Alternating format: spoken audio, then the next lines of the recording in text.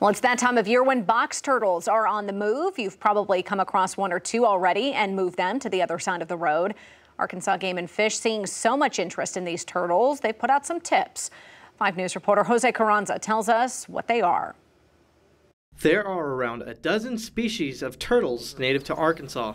According to Steve Dunlap at the Ozark Highland Nature Center, one of these species is really on the move. This is a 3-toed box turtle. They're moving off of more open areas such as grasslands and moving into woodlands. So that's why you're seeing more turtle movement. Turtles crossing the roads, turtles crossing yards, and that kind of thing. And that's a very typical thing that happens in the summertime. Arkansas Game and Fish are asking people to avoid contact with the turtles as they can pick up heart diseases. If a turtle gets a cold, just like we would get a cold, it's very difficult for this guy to fight that cold off like we would.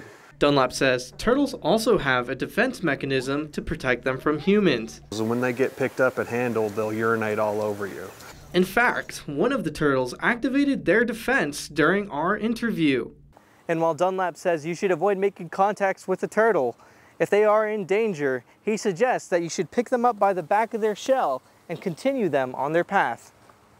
And they're not going to like it too much, but it's far better for the turtle to get across the road than to have to wait the traffic out. It's important to keep them going in the same direction, as pointing them in the other direction could be moving them away from home. They'll want to go back to that home range, and because of the energy that's exerted, it's going to stress them out. Another issue for turtles crossing the road, some have decided to paint turtles so they'd be more visible to drivers. Well, it's a really bad idea because a lot of paints have toxins in them and other chemicals that's really not good for them. The experts we spoke to today also say this can make them more vulnerable to predators. Covering news where you live, Jose Carranza, 5 News.